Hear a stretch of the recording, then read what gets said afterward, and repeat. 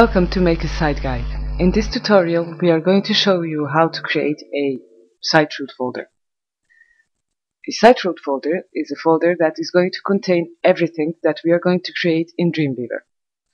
All we have to do is to come up to the Site button in Dreamweaver and click on New Site. Wait for the window to show up. You can see that the Advanced and Local Info settings are selected. Now the first thing we are going to do here is to name the site. You can name the site whatever you want. It won't appear on the website. I'm going to type tutorial here. And the next thing to do is to create the site root folder. Now you can see that this slot is named local root folder. So you come here and click on this little folder icon beside it and select the place where you want it to be saved. To create the new folder, click on this little folder with the flash on it and name it whatever you want. Click on Open and select.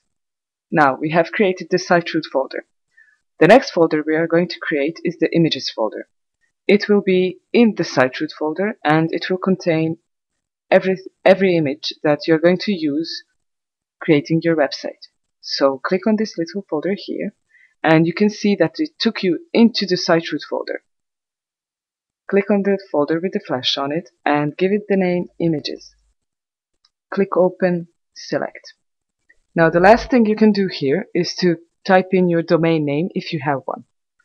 If you don't have a domain name, I recommend that you visit our website and under the Getting Started page, read the Choosing the Right Domain Name article. It will give you lots of info on how to choose the domain name, how domain names affect ranking, and much more.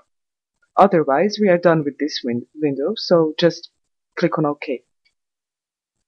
Now you can see that the site root folder and the images folder we created is here in the local files panel.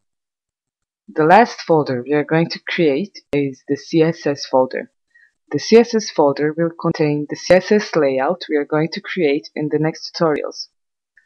Right-click on the site root folder, go up and select New Folder and name it CSS. Now the last thing we are going to create here is a page, a new file. So click on the site root folder, right-click on it, go up to New File. You can see that a new untitled HTML document has appeared. Now we are going to rename it and give it the name Index. Hit enter and it will save it. Now Index is going to be your home page. It will be the first page we are going to work on. I will double click on it so you can see that it is a plain page. Nothing is done yet, but we are going to do lots of stuff on it in the next tutorial. So you have made the foundation of your website. Watch the next tutorial on how to create the first page. Thank you for watching.